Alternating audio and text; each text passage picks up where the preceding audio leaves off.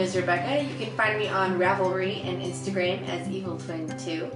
You can find show notes at owlknitwithyou.blogspot.com, and you can find our Ravelry group if you search for Owl Knit With You. How you guys doing? How have you been? I have had an awesome and weird week. Like, it's been good, but it's been different. So I'm excited to tell you guys about that. First off, new fronds. We have one new frond, which is better than none new fronds. She's so great, she must have to have an episode all to herself. Her name is Being Brienne. Welcome, Being Brienne. She is Brienne from Missouri. So, welcome, welcome. If you would like me to introduce you to everyone else on the podcast, or everyone else who watches the podcast, because you're not really on the episode with me. Anyway, just go to the Owl Knit With You Ravelry group and introduce yourself in the introduction thread.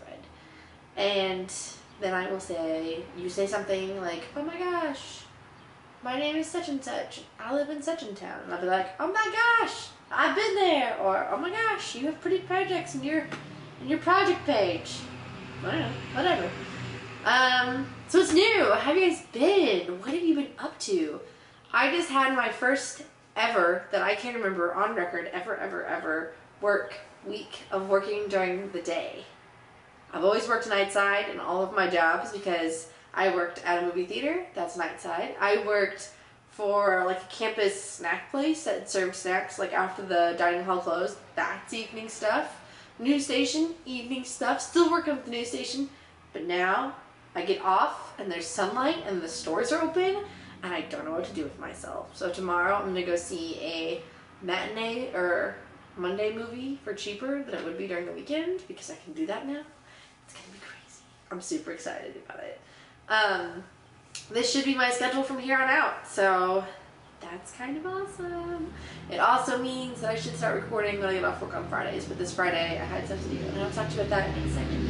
So, I spent most of my week being like, holy crap, I'm off early. What should I do? Everything's open. Something should be going on. Let's go do something. Oh my gosh, I'm so excited. And that included hanging out with friends one night until like our restaurant closed. We just sat there and talked for so long. It included going with my family to visit my grandma and go have dinner with her, which they do during the week sometimes, but I don't get to do that because I work evenings, and so I've never gotten to go. It included getting to go to stores and stuff like that because I was already off work, so that's nice.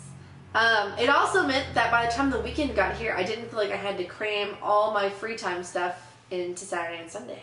So that meant I finally got to go to that Black Sheep Fiber Guild that they have in Southern Illinois that I've been trying to make it to since Easter, which is ridiculous. So, this weekend they had a day where they just dyed yarn. So I'm going to zoom out because this is going to be a lot of things to show you that are pretty large. So, I did a lot of dyeing yesterday. Yes, because yesterday was Saturday. I bought 2 skeins of yarn, and now I don't have those tags with me, of course. But I'm sure I've linked it in the show notes. How clever of me! Show notes, owlknitwithyou.blogspot.com. You can check it out there. I talked to my boyfriend Andrew, and I was like, Andrew, I'm going to knit you a pair of socks for Christmas. I have not knit you any socks. You deserve some socks. What color yarn would you want? He goes, what about Joker color yarn? And so I dyed this yarn. It's not as purple as I was gonna think. It's a little more pink in some spots, but it is purple and green. And I dyed it straight half and half down the skein so that hopefully we might get some subtle striping or some half striping or something. So this one is just, you know, half and half. I haven't re-skeined anything, obviously, because this was just yesterday, so they're still a little bit wet even. So that is going on. I hand painted this one. Tons of fun. And then I bought a second skein of sock yarn just to play with, just for myself, just to put some fun colors into, because I like fun colors. And it's no fun if you're dyeing stuff and you don't get to keep what you're dyeing, you have to gift it all away. So this one is the one I made. It has a red, a green, a teal, because maybe I like teal just a little bit, yeah. Kind of a navy blue teal, a little bit like frozen colors, some more green. I think one of those was supposed to be yellow, but it got blended with the blue, so I don't really care.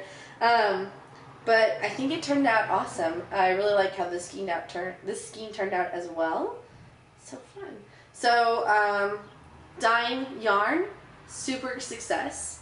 I loved it a lot. I hope to do it again. It does seem like something that you're going to want to take a whole day to do, because we did a lot of hand painting of dye and kettle dyes. And I mean, since it was a group, they had like a whole, we went to someone's house and hung out in her garage, and there were dye pots everywhere and those little bottles of dye that you could squirt on your yarn and soak it in, and there was all the tools you would need. I just brought my fiber. I had bought dye from like Joann's that was like fabric dye, but we ended up using acid dyes that they had already purchased, so it was awesome. It turned out great, and it's definitely something I want to do again. It definitely is something I cannot do in my apartment, so I might have to go to Andrew's house or something if I plan on doing that big of scale of things. So the one huge thing that I did is when I got my wheel, it came with 1 pound of white wool. I don't know what kind of sheep it's from, so don't ask me because I don't know. And the wool was white, and now it is not. It is all dyed up. Look at it, it's so pretty. So we put green dye in a dye pot, like a giant kettle basically. And I put this in first, and we slowly added more fiber until we got to this in. And to make it look like this shape, I basically did like a giant single crochet with my hand and then did it one more time, because otherwise it's just like strings and strings and strings and fiber roving forever. So this I can hold up for you guys, which is what I was going for. So it should just unravel pretty quickly, so that when I'm ready to spin with it, I can. And now it's all unraveled. But you can see this end is so much darker than this end, and it is same dye pot, same fiber, same everything. Just one was put in and let soak longer. So the way it was explained to me, when you put wool in a dye pot, there's only so much dye to go around, even though there's more water than dye. So the stuff you put in first will drink it all up, and then as it goes, you get less and less and less color. So this was a really cool way to play with this, and everyone was like, oh my gosh, you're gonna have to show us pictures of stuff when you're done spinning. And I was like, won't I be spinning it with you guys? Come on, for real. And they were like, oh my gosh. And I was like, oh my gosh. And it was so much fun, because I don't really have any fiber friends in this area. I have like 2. But that's it. That's not a whole like huge massive group. So it was awesome hanging out in a huge massive group. And everyone was like, oh my gosh, come to this knit night we have. And oh my gosh, have you heard about this thing? And oh my gosh, did you know there's a fiber festival happening in a couple months in Massachusetts County? And I was like, oh my gosh, so much fiber stuff. I love it. So this I'm hoping to spin up and ply with itself. Thinking it'd be really fun to fractal spin it, or not fractal spin it, since I'm not really sure what fractal spinning is yet. I'm still working on figuring that out. I think it's when you take the yarn and separate it in half, and then you spin one half, and you take the other half and split it into 100 million tiny strands, and you spin those all, you know, this dye is coming off of my hands. I've already washed this once, but it's kind of hard to wash a pound of wool. Anyway, I would like to spin it so that maybe in a 2-ply split down the middle, maybe as a 3-ply that is chained, although that would be massive to go on any one bobbin. All my bobbin are regular size, so I might need to buy new bobbins. I don't know. I think that this is going to provide quite a bit of difficulty. I might have to do 2 skeins, like cut my losses at some point on a bobbin. So we'll just see how it goes, though. I think it's going to turn out awesome. It's a lot of wool. I don't have plans to spin this like ASAP or anything like that, but it is awesome and fun, and I love it. It's so cool. So, epic, successful dyeing day, everything I did, I loved. Nothing was disappointing. Everything is fantastic. I didn't really go with like, I have to make this and dye that, because even Andrew's sock yarn was like, I'll try it. If it doesn't work, I can keep it for myself. So, but everything turned out great. It's still just a little bit damp. I had it hang over my shower rack until I had to use that. So, epic, successful dyeing day. Scoot over there. Oh, I have something across the room. So that brings us to today. We went to a new burger place in town that has like gourmet burgers, which is funny because I just been talking about my Nashville trip and all their gourmet burgers. What? And this works a lot the same way, where you can choose what type of patty you have and all that sort of stuff.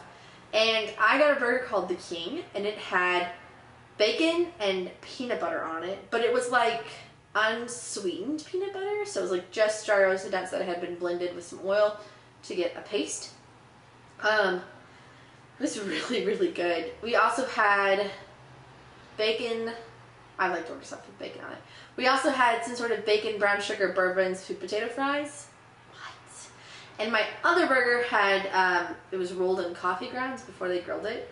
It wasn't as good. It kind of tastes like burnt coffee, which should have seen that one coming. But that's okay.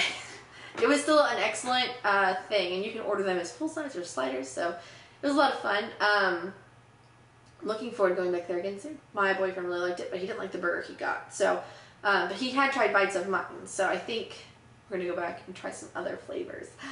It's really fun and exciting. I'm not a huge burger person, and you can order it with chicken instead, but not on the sliders. So I think next time I'll go back and get the peanut butter, the King again, with chicken as the main meat. It almost like Indian food, or no, Thai food, where they use like peanut and stuff, right? Delicious. So, that's my blather for today. Let's move on to Blobbins. Blobbins is where I talk about spinning and stuff like that. It is break month for the Harry Potter knit. Harry Potter Pottershay, I said Pottershay, that's why I'm so confused. Harry Potter knit crochet house cup, which I only talk about all the time. And in the meantime, since I don't get points for anything I do right now, I'm kind of just floundering and finishing things up and playing around, which is kind of chill and nice compared to how I normally craft, which is full speed ahead. So, I spun this itty bitty skein. So itty bitty, I'm gonna have to zoom in, so hold on. So this is my itty bitty skein. It is from some fibery wool that I had gotten at a local fiber festival that was not very big. It's got blues and yellows and greens, and it was super, super easy. This is just a really simple 2-ply. So, and it's only about 28, 35 yards, something like that. And I spin it on this little doodad. I got this for $2 at the fiber festival. I like it better than the other one I had. The whirl is smaller, which I don't like as much, but the weight of it, and I don't know, something about this one just makes me really happy. So together, this has been created. The original fiber looked, or I guess it still does. Well, no, because it's spun, so it doesn't. Looks like this very neon-y green with blues and yellow.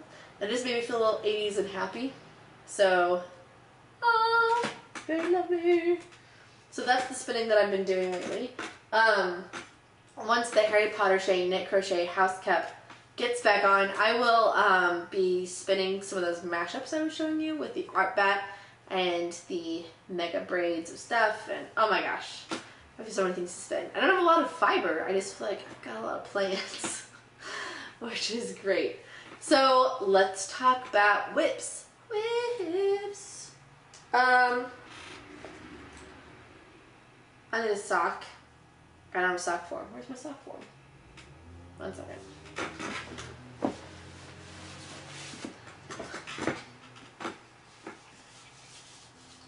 I showed you guys this sock last week. I've been knitting it on my size 0 needles. They're 9-inch needles.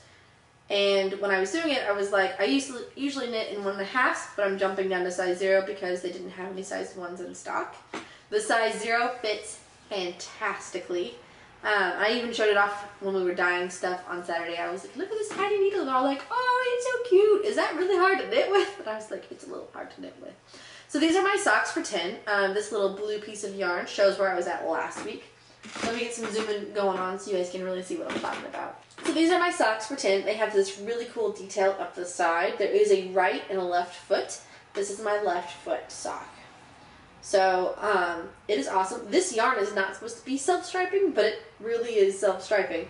It just happened to turn out that way. So there's also this really great, let me turn this so you can see, really great ribbing type pattern up the center, which is fun. Trying to get this all on one side of this sock. You know what, I'll just hold it up for you. So here's the sock, so you can see it. I Love, love, love this pattern. It looks complex, but once you read it, you're just like, this is genius. I'm going to remember this. It's so simple. But let me talk to you about this thing right here. This heel is driving me crazy. I've only done it 3 times now. This damn heel. This dang heel. You didn't hear me say that. It is an afterthought heel. Why am I talking to you guys so close? You still like my face? What's that possibility? How about I zoom out for you? Ah, my shoulders. Scandalous shoulders. Okay. This heel is driving me crazy. But it's also because I am crazy, which is why it is crazy. I decided, I knit it as a tube sock. No heel, okay? And I decided, afterthought heels makes total sense. They're just toes on the heel of your foot.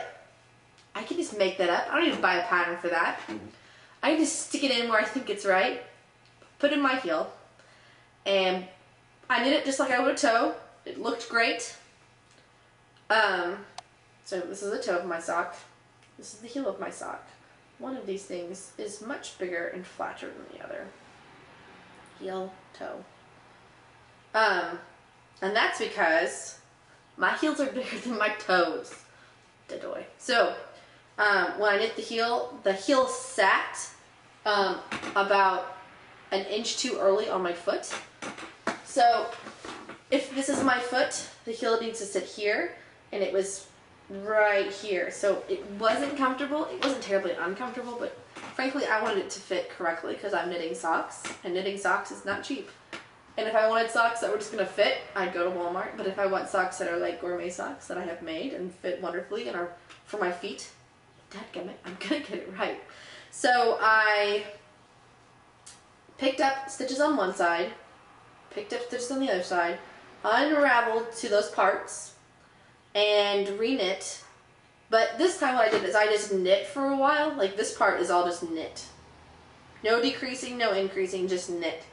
Because I needed it to be farther away, both the back of my foot and the sole of my foot. So sole of my foot, back of my foot. I needed more length both ways, right? So then I started doing decreases really quick, so every other row, which, I mean, that's logical, but I didn't like say, oh, every 3 rows I'll decrease, and that'll make it get there. So this heel fits great now. It just didn't when I started, and I thought I could try blocking it out, but honestly, if you have to use the word block it out, then you probably should have fixed it in the first place. Because I'm the worst one about not fixing my stuff. But at the end of the day, I mean, this sock yarn was what, 15 bucks? 15 bucks could buy me a lot of well-fitting socks that are totally generic, but I want my socks. Socks for 10. Beautiful yarn. So they deserve to be done right. I deserve good socks, dadgummit. So this is how far I knit from last time, and you're like, Rebecca, that's not that far. I did 3 heels since I've seen you, okay? 3 heels. This is plenty far. The sock got done, okay? Now obviously I'm knitting another sock, which I have to show you. I don't just knit single socks anymore. I used to. That used to be a really bad habit of mine. Oh, that's, I thought there was something red on my door. It is the red record circle on the camera. It's right here for me. And I was like, what is on my door? Nothing's on my door. I'm a crazy person. So my second pair of socks is not very far along. My second sock for the pair is not very far along. It's just a little toe. There's not much to see because you can see the pattern much better on that one. In my rush to get it onto my 9-inch circs, I had been doing the pattern wrong while I was at the dyeing yarn day. But it's okay because I only went like 2 rounds, so I just picked that out really quick. And I thought, I deserve good socks. I deserve socks that are correct. I've been very adamant about this lately. So I just have one itty bitty sock. And this is a Java Pearl design. Who is Cece from Geeky Girls Knit.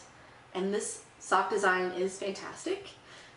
Once I'm done with this one, I will probably buy another one of her sock design patterns because it looks fantastic. And it's so stinking easy.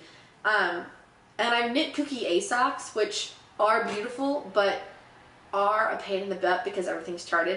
And I feel like this looks like those, but it's a billion times easier because you can remember remember the pattern, or kind of give yourself clues. Like this pattern has kind of a clue that like when this thing happens, this thing is also happening, and those continue to happen, and that's cool.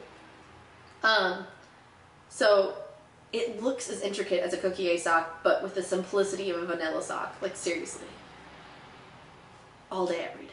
So she's currently doing a whole set of Doctor Who inspired socks for a sock.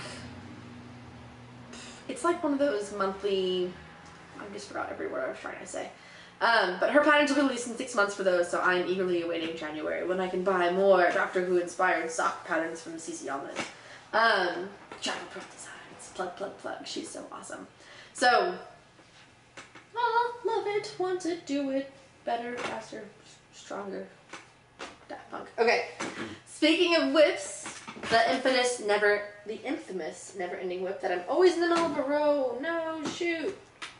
I was going to finish this before I started the podcast, but I got so excited to talk to you guys that I didn't. That makes sense, right? My guinea cardigan. I know, you're like, don't sound upset about it, Rebecca. You're the one knitting it. I'm not upset. I'm actually really, really, really happy. I was, let's say, lackluster about this cardigan until this week. I will tell you why. This week I started shoulder decreases, and right when I was, right, easily distracted, what's going on, bird, squirrel, it looks really big, but it's not done yet. It probably is really big. Honestly, it's gonna be so comfortable, I don't even care. Back patterns while I talk to you about it. So, this has been going on forever. This sweater, I swear, forever. And forever for me is like 4 months. This sweater has been going on forever. So I really thought that I had outgrown the pattern size that I picked, which is always a good feeling. I thought I made my sleeves too short. I was sure of it, and I have an internet pen pal who was like, hey, I haven't seen your sweater in a while. You gonna work on that some for the next podcast? And I was like, yes, I will. Bleh, gross, whatever. And so I've been knitting on it, and I tried it on, and it was right at the shoulders. And I looked at my pattern, and I was like, oh, this is what I do next. And if I do that, then this will be sitting here. And then I realized everything was going to fit perfectly. There was angels singing, there was beams of light, like, psh, glorious, oh, everything was majestic and wonderful, singing songs of loveliness about the sweater. I was really excited, to put it mildly. I think I messaged about 12 people about how excited for this sweater I am. So, yeah, I guess I thought I wrote correctly. How excited for this sweater that I am. Yeah. So the shoulders fit, because I just started doing decreases for the shoulders. The sleeves are long enough. I posted a picture on Instagram, which probably made no sense to anybody else, but it was like my sleeves like right past my wrist, like, oh my gosh, my sleeves fit. And you're probably like, this is just a picture of a cuff of a sleeve. I don't know what that means. Because it's really hard to take a picture of yourself in a sweater. And hopefully next week, even if it's not done, I'll be able to try it on for you guys and show you how well my sweater is going to fit. Because the shoulders are happening right now. My little bitty shoulders. And then I will still need to do a neckband and a button band, and I think I need to order more yarn. Which is not good. I should have ordered like 2 more balls of this. And I might even do like a 6th color. 1, 2, 3, 4, 5. Yeah, a 6th color that's like right above this. Maybe a really light green. But I don't know how much lighter than this green that you could get. I think that's wasabi green. It's on my project page if you really want to know. But it is Knit Picks. It is, what is it? It is Swish DK. So we'll see. I mean, Knit Picks makes more yarn. Knit Picks makes more colors. It's all gonna be good. Colors are the last thing I'm worried about. I'm just excited to almost have a cardigan for winter. It'll be such good timing. You don't understand. This is awesome. This is awesome. I'm really pumped about it. Just a little bit. So that's my biggest excitement. Do I have FOs for you this week? I dyed a bunch of stuff and I spun up a little bit of yarn. I finished half a sock set, so that's exciting. But you know what I do have for you this week that I don't normally have? It's a review. That also was a contest. Get excited! Alright, so for those of you out there who have iPads or smartphones or I'm not sure what else this works on. It is my very favorite knitting app that ever existed. It is called Knit Companion. I'm going to show it to you. Just wait. I'm just going to tell you about it first. It's called Knit Companion, and it takes care of your entire pattern from, I mean, all of it. So what I do when I get a pattern from Ravelry is I download it on my iPad, and I open it in this program, because you can like open it in iBooks, you can open it in whatever. And then from there, I take that pattern and you can say this is a chart, and select what's a chart, and say it's got this many rows and this many stitches. And then as you go through the chart, it highlights the row that you're on, which is awesome. And then if I put down that thing and then come back to it a year later, it's still like, hey, this is the row that you're on, this is where you are, save your spot for eternity or infinity or whatever. And you can even buy patterns that are pre-separated for you from them. You can do it if you're like, this app is too much. You can do it as a subscription to try it out for a little while. And the giveaway will be for a year-long subscription to Knit Companion. There will be a thread called I Need a Knit Companion.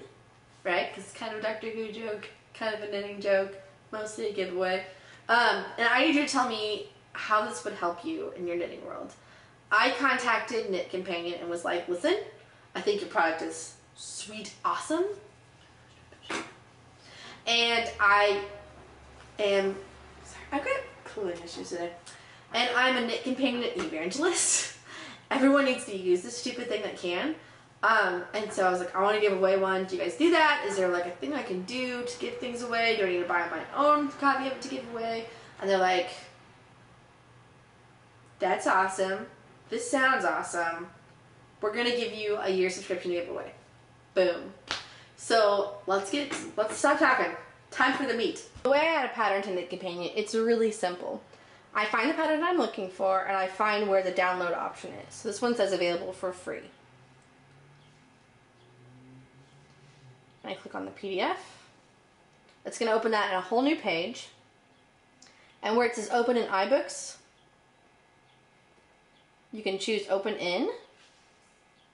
And I open in Knit Companion, which will download it right into the software. So I say I want to start a new project with that.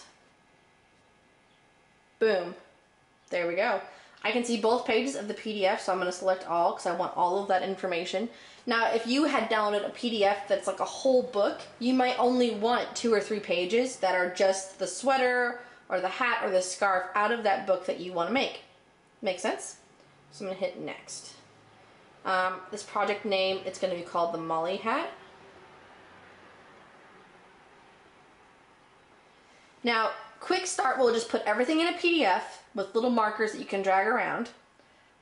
If you turn off Quick Start, it will not have anything in your project because it wants you to add in what's a chart, what text you want. So I'm going to show you that way because the other one's just a PDF with markers. Turn that off and hit Create Project. Sometimes it takes a couple seconds to set up because it's going through all the information and you see I have nothing in here. There's nothing going on. So I'm going to click Setup. I'm going to click plus a piece. That's going to just be text this time because I don't really know what's going on in this pattern. I'm going to say stuff from the first page. That's where we're going to start. We're going to call this text 1 because we need to have a name in here. Text 1. So then you just select what you need. it looks like all the information on this page is just size information, materials, gauge, and some terms. So I don't actually need that. So I'm going to go back and pick a different page and say text 1. So for this one, since it is all text, I'm just going to drag and select what I need. Super easy. And then hit save. And it says, is this what you want? Do you want to add something to it? Because like if there's several pages like this, I could add an image and just do the same process and then tell it where I want it to go. The videos on their website make it even easier. But that's all I want, so I'm just going to go back to Setup Project and the Molly hat. So now when I see the Molly hat thing, there's one page that says text 1 and all of this information. And I can drag this down to what I want. There are row counters over here that I can reset, or if they were really high, I can have them go back down by 1. All of these little up and down are drawers. So if there was a key, I could put the key in here. In fact, let's do that for those, for that key that they had. So I'm going to say I need a new key. Call this just the key 1. I'm not very inventive with my namings. So I'm going to copy this info right here. And I'm going to hit save. And I'm going to go back to my setup project. So now if I need to see, okay, this says SSK. What's an SSK, y'all? Just pull this up. I can drag through it like it's another thing altogether until I find what I need. So SSK was up here. SSK is slip 1 stitch, then slip the next, insert left needle into front loops. It's really, really easy to read. It's huge, right? And the best part is unlike other PDFs, you can zoom. So I do need both fingers for this one. Go down. Oh, duh, you just tap it. So I can zoom in on anything that I need to, and look, totally clear because it's from PDF. I can also zoom out. This is really handy with charts. So let me show you a charted pattern that I like. It's the Tiger Eyes scarf. I've made like 2 of them since I started podcasting with you guys. So PDFs, let's find the Tiger Eyes scarf. These are all the things that are downloaded onto my iPad. I can delete any of them and they'll be saved over my Dropbox, and I'll show you more about that in a second. So Tiger Eyes scarf has a chart, has a key for the chart. So let's get that started. New project.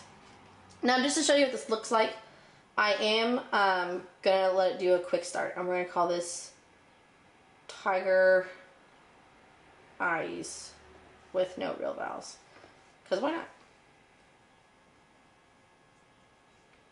So this is how it looks if you do the quick start. It's just gonna have all the pages of the PDF all here, okay? But now I'm gonna go to setup and it's like, hold on, we're on quick start mode. Do you want to leave quick start mode so you can convert this to a full project? I'm gonna say, heck yes, convert that thing. So it already has page 1 for me, which is not something I want now because that's the first page of the PDF. So I'm gonna drag this to the right, or hold it.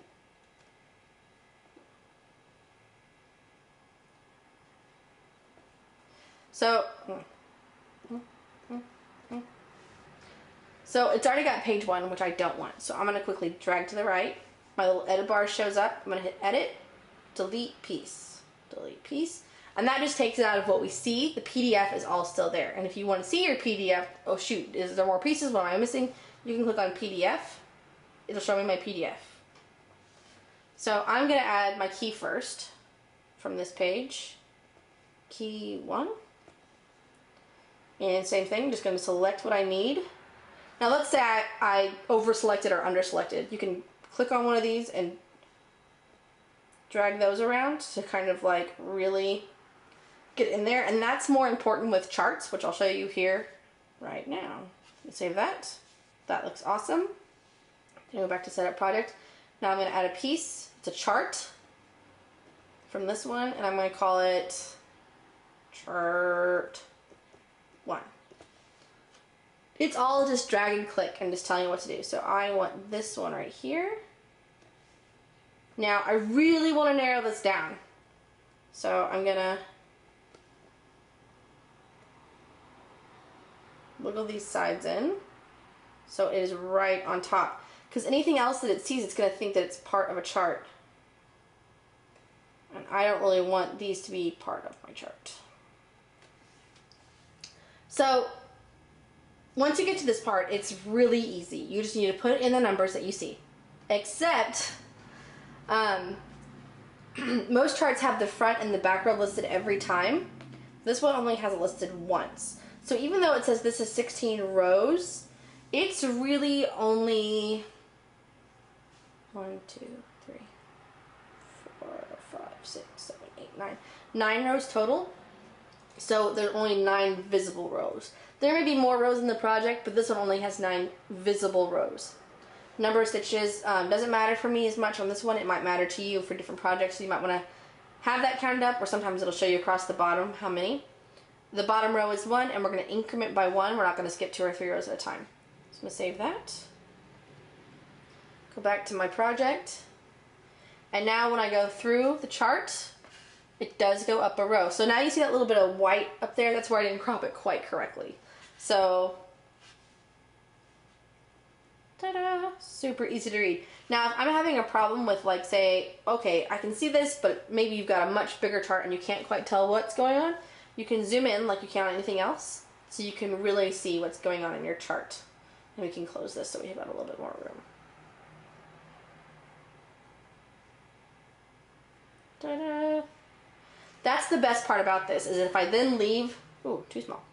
If I then leave this project and go to something else, so I can go to my projects and see what I've been working on. Look at all this awesome stuff. And go back, this is the same pattern, but it's something that I was doing for something else. For someone else, sorry. I didn't do the chart, I just was doing it PDF style, so I could drag this around. It showed me where I stopped. I was on row 10, but I can drag this around and keep going.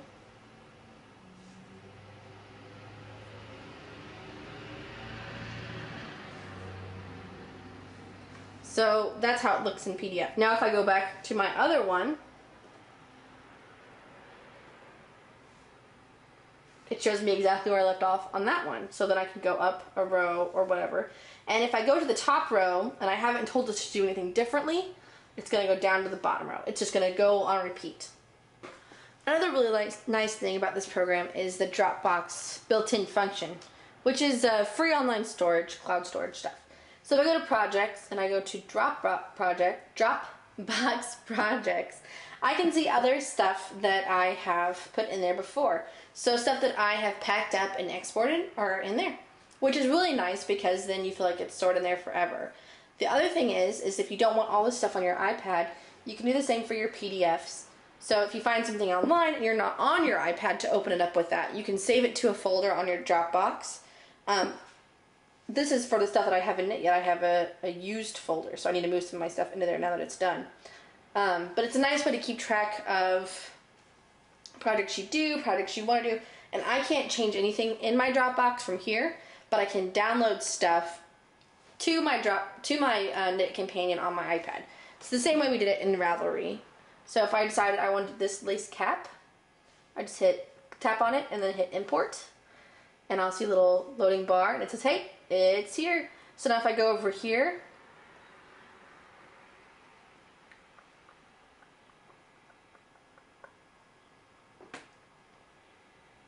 lace, oh, it's right here. Lace cap is right here, so I can see it, and it's over there lickety split, and that all depends on your internet speed too. But all in all, I think Knit Companion is about my #1 knitting program that I use.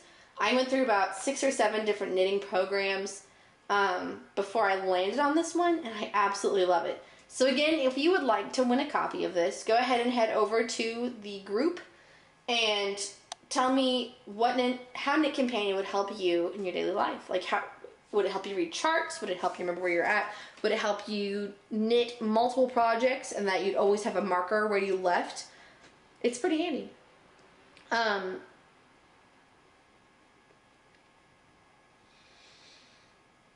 So even though I'm off camera, I will tell you this. My 5 favorite things this week are dyeing with new friends, dyeing yarn that is, and fiber, going to see my grandma on a Friday, getting off work during daylight hours, which is pretty fantastic. My boyfriend Andrew listened to me rattle on about all the dyeing stuff and knitting stuff I did this week. And Knit Companion is probably seriously one of my favorites. I know I kind of sound like an ad, but they did not come to me. I actually went to them. And we're not getting sponsored by them or anything like that. It's just a really handy program.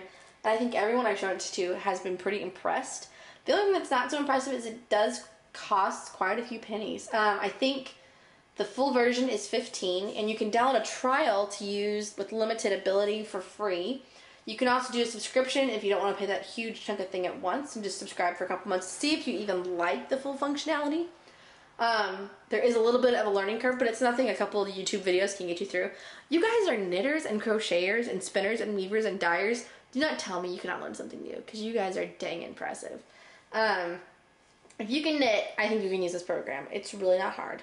Now, the contest will be exclusive to iPad users because I had to give them specifics so they could know what information to send me. So if you have an iPad and you would like to try Knit Companion, please tell me why you think Knit Companion would help you. And on that note, I hope you all have a great week. Foliage is also a free pattern. I hope you have a great week, and I've enjoyed talking to you. And remember, wherever you are, whatever app you're using, I'll knit with you.